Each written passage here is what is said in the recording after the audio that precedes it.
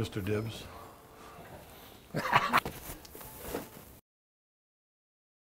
I'm from Cincinnati. Whoa.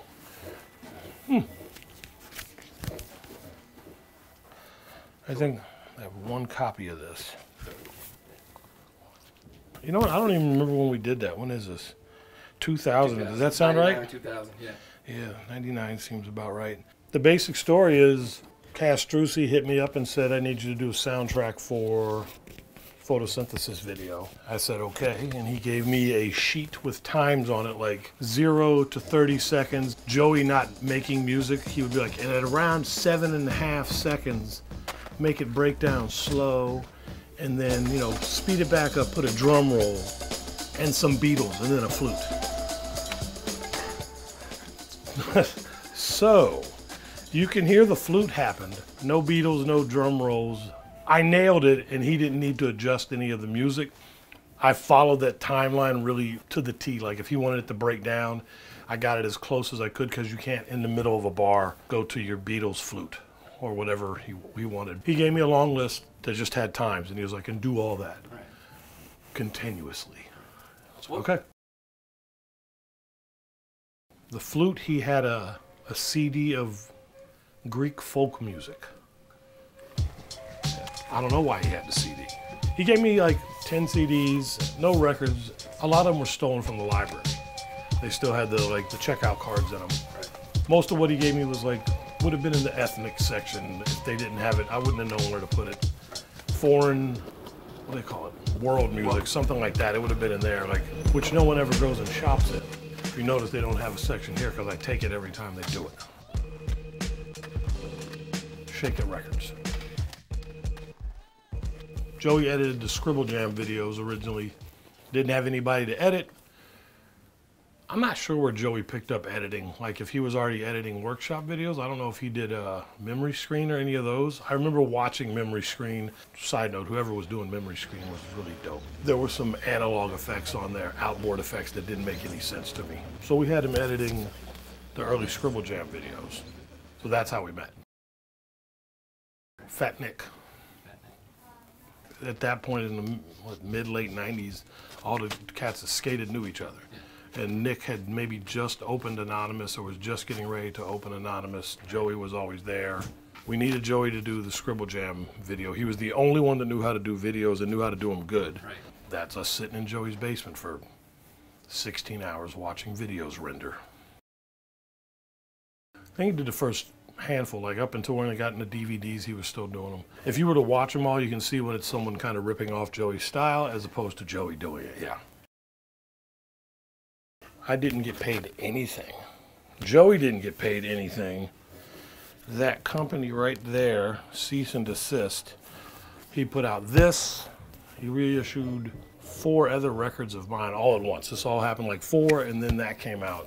These records were actually keeping that Cease and Desist company afloat, and they were in Halifax. They flew me up there for a show. Everything was really cool to do, was really nice. Yeah. You know, he's really nice, he's your friend. So it's time to get paid. So I didn't make any money, Joey didn't make any money, nobody made any money except that dude and Landspeed who did the distribution. Right. No. Or was that just like, hey? That was, yeah, I mean, Joey was already doing Scribble Jam videos.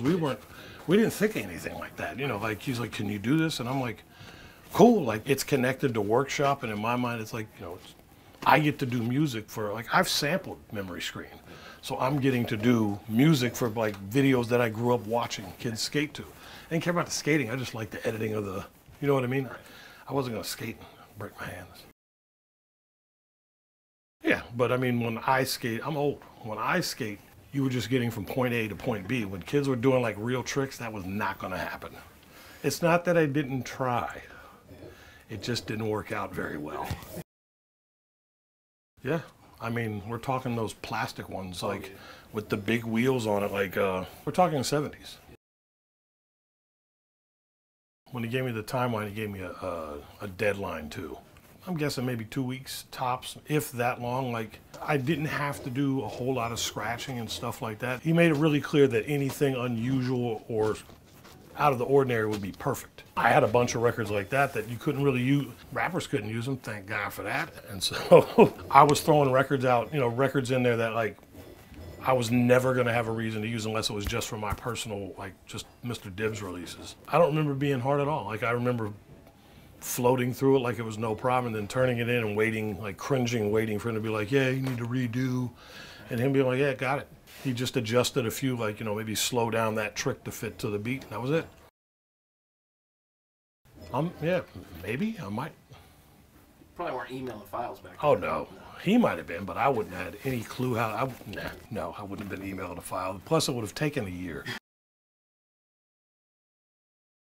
If you took, 50 rappers and put them there, like, everybody gets a beat, here's every lyric for all of me, car, me, girl, me.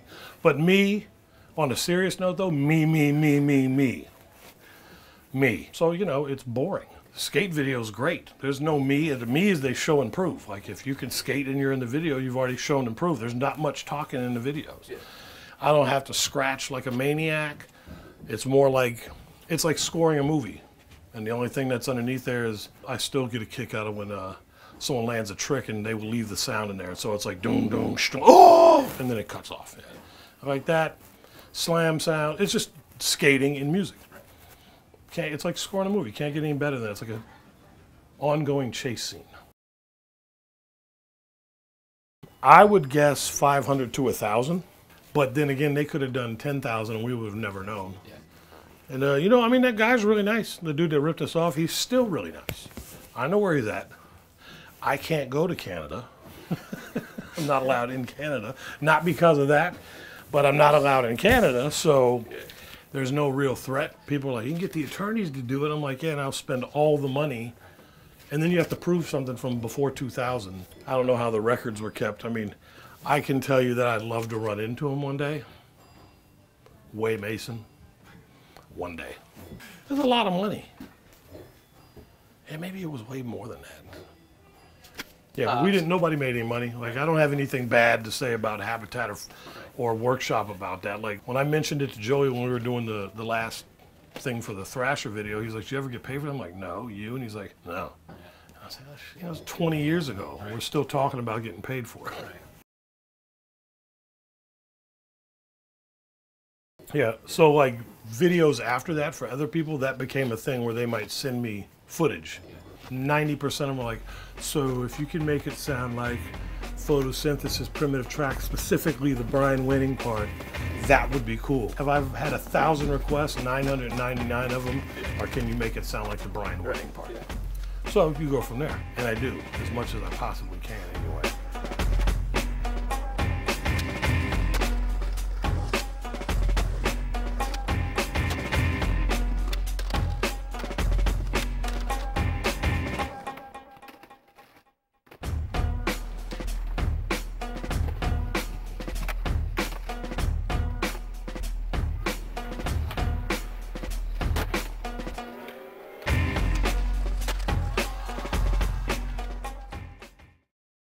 I did. It was right up there at the Esquire. I remember none of them knew how to run the audio equipment. And so like I was sitting in the back row just kind of waiting to see what Joey had done. And they're like, hey man, we don't know how to do any of this. And I'm like, what do you mean? Like I think they just rented a theater and didn't know how to go from there. And they didn't have the wires. And I happened to have like a RCA to 1/4 inch in my pocket. Because that's what DJs do. They carry around, and that's not true. I just happen to have it.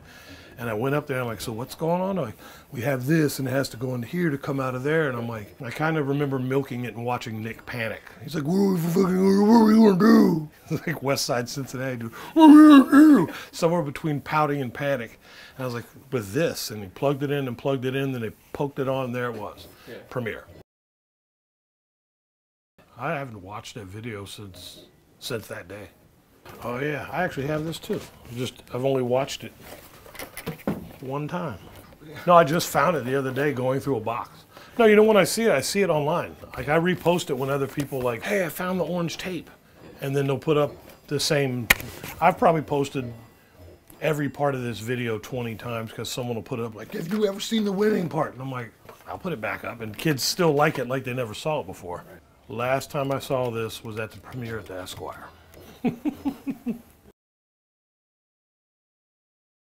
I'll listen to after I'm done with it, I might listen to it 2 or 3 times and I never hear it again. I DJ'd down the street at an art show last weekend. I had to play like 4 hours, so I played my own records that I hadn't heard for anywhere from 25 to 10 years. And I'm like, oh, I did that. It's awesome. Nope, I don't listen to it. Once it's done, it's done. I don't want to hear it anymore. Not because I don't like it, just when you're making it, like this one, that's all I listened to for 2 weeks. Now, like the last one I did for Joe, I had like 2 months to do it, and it was 6 minutes.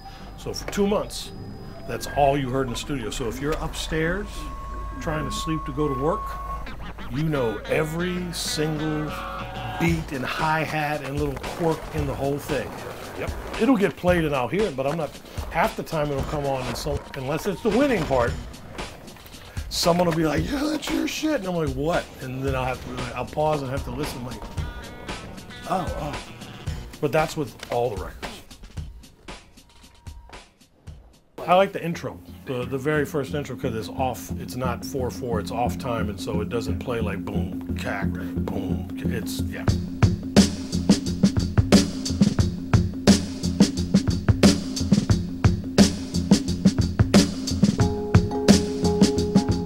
Hey man, it's the winning part.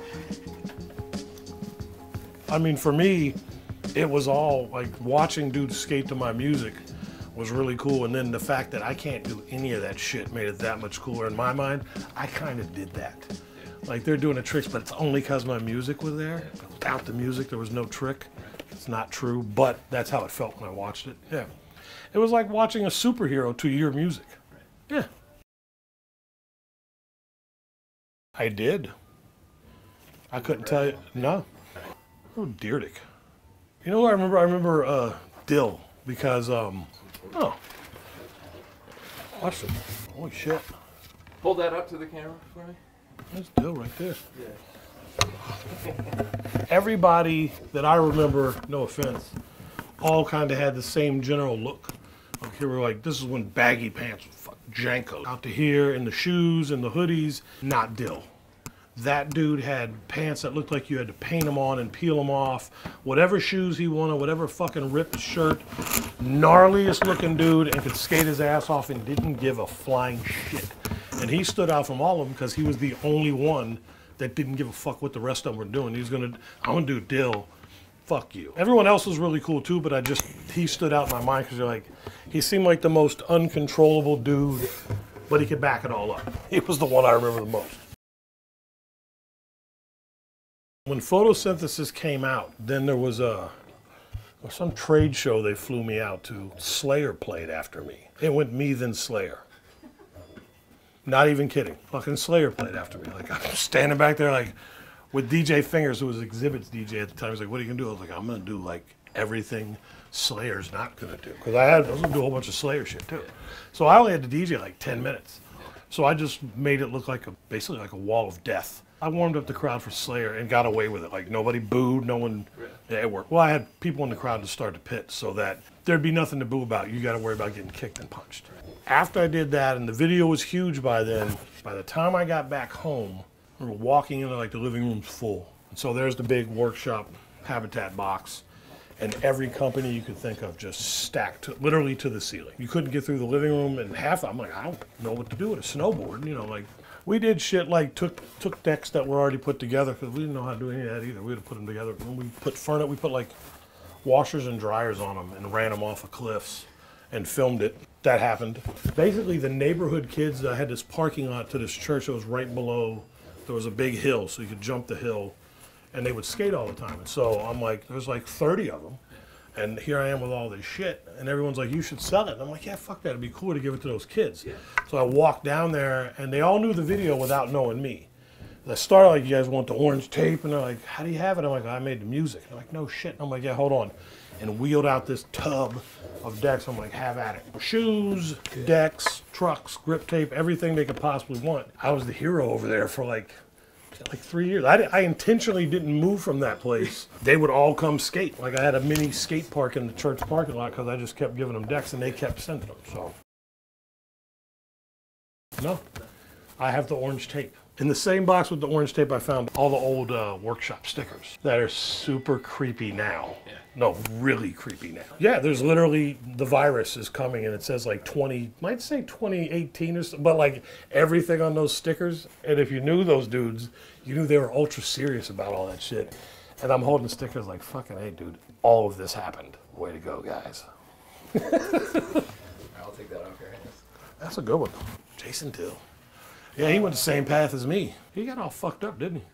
Dill? Yeah, so did I. I died twice drinking alcohol. No, I mean, I literally died. I crashed my liver and died of congestive heart failure. I was dead for 54 seconds. Got back, managed my way out of that. But I owned a restaurant inside of a bar, and I went about a year, and then I'm like, well, you know, and did the same shit again. Yeah. It's only cool.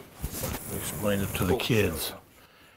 When you die the first time and you get away with it, it's super gangster. When you die for the same thing the second time, you're a fucking moron. So the same shit happened the second time, and it was alcohol related, meaning I fell down a big flight of hardwood steps and split my head open and broke this arm, this shoulder, all these ribs, that leg. I'm pretty fucked up, but I had this big festival, like Atmosphere, Ali, Merce, Nas, all this shit, and so I did not go to the hospital. I still did the festival, which I don't remember. Apparently I killed it. And then I went from there back to the house, went to the hospital, died again, at my wife's hospital she works at. So it was cool because my wife was there to watch me die twice. That's super comfortable on your wife, trust me. That last time on the way to the hospital, like you went to your primary care physician, he's like, yeah, you should be dead. In fact, you're probably gonna die, so go to the ER, they'll give you a room. So my wife had already, called ahead. They knew I was coming. Right. I drank the last beer right then. Okay. Like, if I'm going to the fucking hospital to die, I'm buzzy. It was like Steel Reserve, not even gonna lie. I loved Steel Reserve. So bad, too. But I loved it. Drank that, went to the hospital, died again. It brought me back again. So then we're at about 1:54 total time dead. Walked out of the hospital about 2.5 weeks later, and that was it. That was 7 years ago. Oh, yeah, and I'm like, I'm done. Yeah. And like, you can go to, I'm like, I don't need to go to shit. Right. No one needs to say a fucking word, I'm done. Yeah. Like, well, if you need, I don't need anyone to talk to. I'm the dumbass, I did it, I'm done. And that was it. You died twice, stupid. Like there's, it could have been like a car wreck or something and you'd have felt bad. I didn't, I fell down the steps like a dumb shit. One, how many times you get to tempt fate like that? And two, really? It's the same dumb shit, or you're that dude. It's a good way to piss away your career and everything. So. Yeah, I think Jason turned it around. Oh, he did? So, yeah. No, I saw him on that Epically Latered. Yeah. I saw him on there. I couldn't believe it. I was like, holy shit, he actually pulled it all back. Oh. Now this I did do. I did this myself. I duplicated those, and this is the template on my dad's printer. Like, what do you remember the little package? What? Yeah. Avery, that's an Avery template. And so, yeah, see? It's a Max Out tape. I used to buy them at Sam's.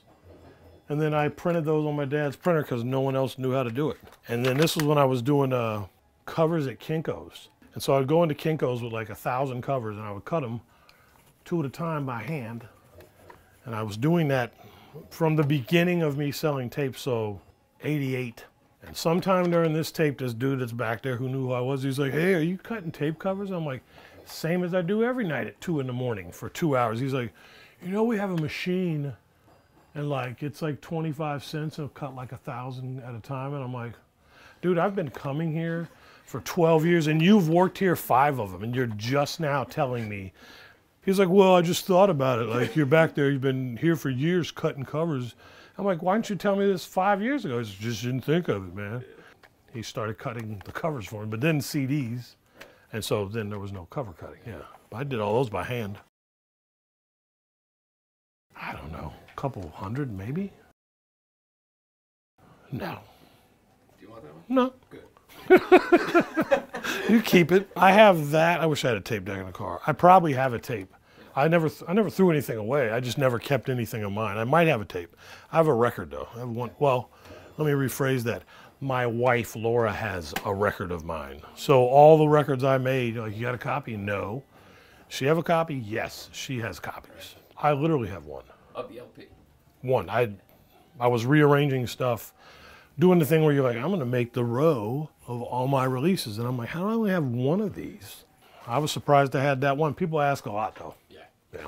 I hope you guys reissue it one day. We were gonna. There was somebody trying to get me to reissue it recently, and I'm like, well. Now that's you. Yeah. Now it's worse on the turnaround, and I have the hookup with the place where it goes quicker, but my turnaround is 5 months. So not counting, I can get the lacquers and the plates done like that, but 5 months turnaround. Like, I have 3 records I turned in that'll be back in September, but that's me knowing that dude, and he's not taking any more orders till June. Most places are quoting cats like a year and a half. What about a 7-inch? You guys can do a 7-inch? That's 7-inch. I just turned in 3 7-inches. That's what I did. 5 months. Yep. That would be good on a 7-inch. That's what I you know what you can get, the only thing I can get away with is I can get test pressings. You can get 50. So that doesn't really count. They're white labels, but it could be kind of cool. It looks bootleg. I can go forever. Or at the very end, I'm like, all right, that was a good rehearsal, and we're going to do it for real now. I like this. I got this one. This is a good record. It's a really good record. So these are some of the samples from Primitive Trails. I wouldn't remember them. I remember this one because this one is still sitting in the Castrucci crate. Yeah. So in the studio, there's like a big crate like that up here on a shelf. And so anytime like that, or see, they don't have any of those records here because I buy them all, but there's a whole row of those. And that, let's see here. Yeah, I know this one good too, Freddie Hubbard. Yeah, I have no idea what I would have used all of that. All things considered, Primitive Tracks was pretty light on the sampling because it was, the whole thing was like, George was like, you're making a vibe. You want to be a vibe. You want to develop this vibe. Okay, that's the polite way of saying, hey man, let it go for 3 minutes and don't do shit. Right. I don't know what I do with this one. Which one is that? I don't even have this record. A few $100,000. So the walls are, you know, all the walls, top to bottom, records, and then a couple storage things with extra stuff. Ah, man. I don't know. That's a hard one. Me. I like them both. That's a tough one. My 2 favorite rap videos, period, of all time. One's Jay-Z, 99 Problems, and one is Nas, Made You Look, and essentially they're the same video. Right. That could go either way, depending on what you're playing. Right. No opinion. I mean, I liked them both, but I wasn't one-sided or the other. I do, however, fact, I have the exact same year, day, hour, minute birthday as Tupac. Fact. I'll show you my ID. Like literally to the minute, to the second. No. If we were gonna go on that, like, then I would be like, well, we kind of have the same birthday. I'll go with Bootsy Collins. Okay. You called it. He's cool. He's a really nice dude too.